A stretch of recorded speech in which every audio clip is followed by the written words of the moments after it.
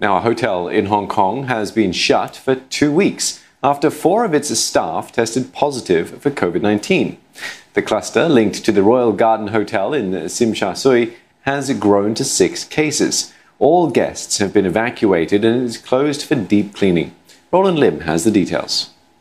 Yes, the news comes as Hong Kong reports 8 new coronavirus cases on Friday. The hotel received a notice from the Centre for Health Protection on Thursday night, calling on the hotel to arrange for all of its guests to be evacuated before noon on Friday.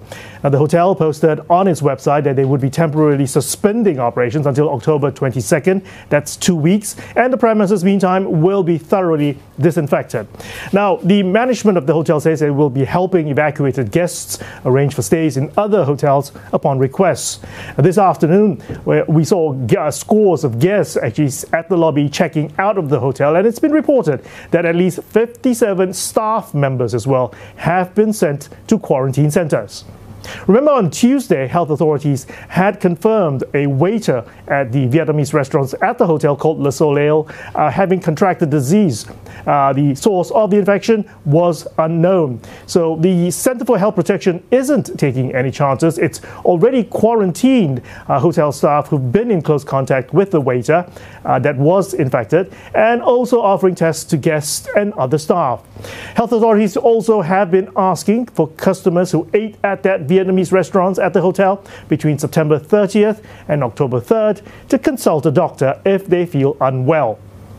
Meantime, the Director of Health, Constance Chen of the city's health department, is concerned that the rate of coronavirus infection in Hong Kong is climbing steadily and is warning that the city was now starting to see a rebound in new cases. Now, she described the situation as worrying, and she said that the calculations by the University of Hong Kong has shown that the reproduction rate of the infected cases, known as the R value, that's risen from below 1 to just above 1. That means one infected person potentially passing it on to another person.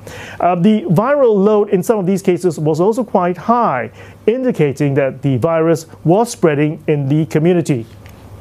Meantime, health authorities are also going to meet up with those in the hotel industry to ask them to enforce social distancing guidelines to prevent patrons from partying in rooms.